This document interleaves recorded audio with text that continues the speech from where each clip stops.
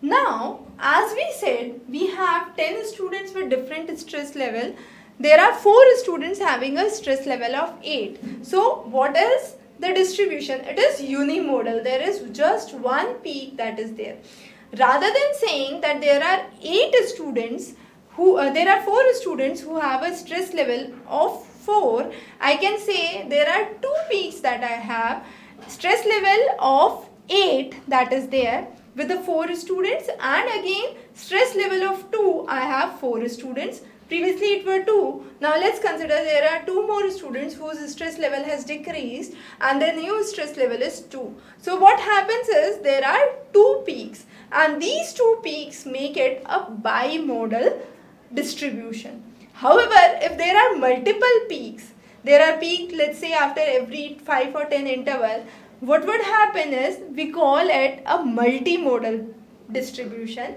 And in case you have all the values coming on a single line, we say it is a rectangular distribution.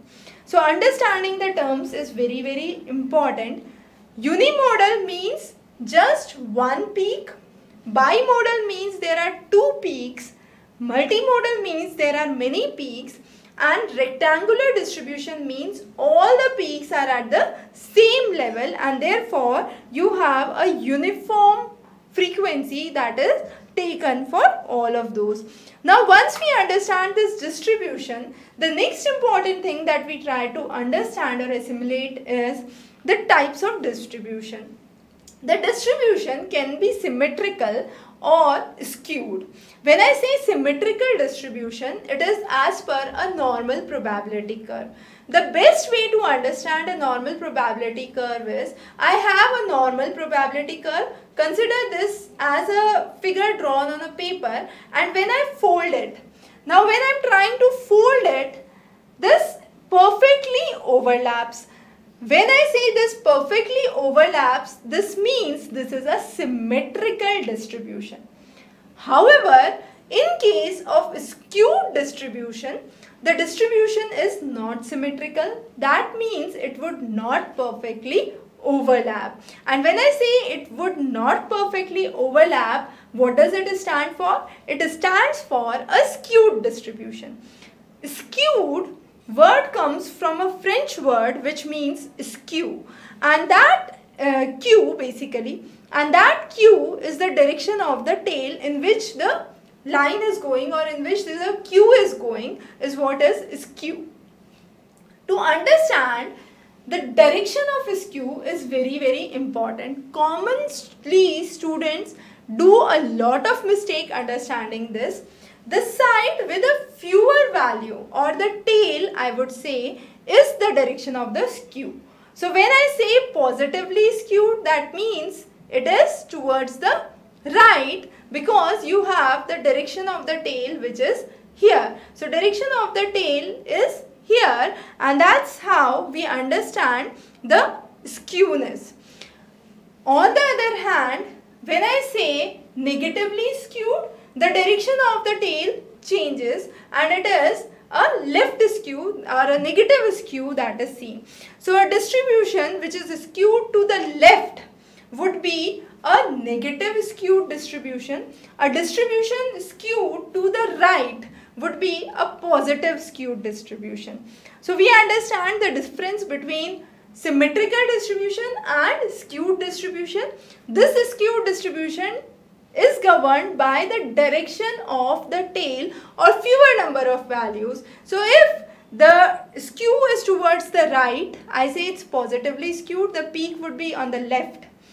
If I say the skewed is, this is skewed to the left, that means it is negatively skewed and the peak would be towards the right. Very, very clear? Coming on to the next effect, which is the floor effect versus a ceiling effect. When I say floor effect, most of the values pile up towards the lower end. So when I say most of the values pile up towards the lower end, the distribution is skewed towards the right.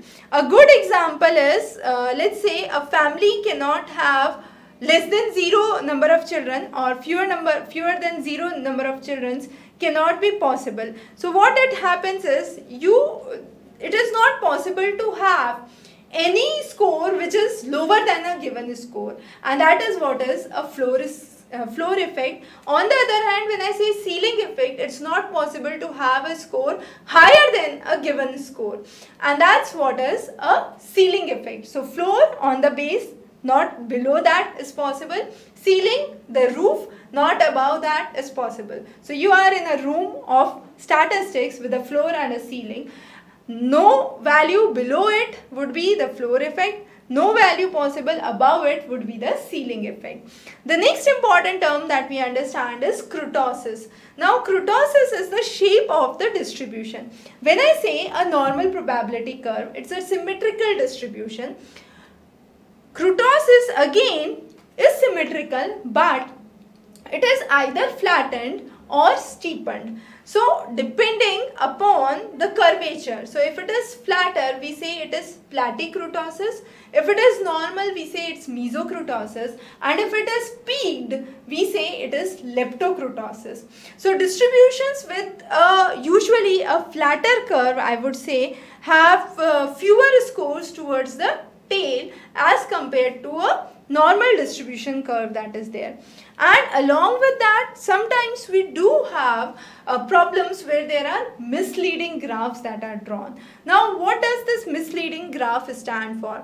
Misleading graph means sometimes the value, the intervals are not proper. So let's say one interval is 0 to 5, the next interval is 5 to 15, the third interval is 15 to 20. So if I vary the range of the intervals that I am taking, definitely my graph would be misleading, a very incorrect method in statistics. And the next is exaggeration of the proportions. So if I exaggerate the proportion, let's say I draw 0 to 1 at this scale, and then I draw 0 to 5 at this scale. So what I am doing is I am doing an exaggeration.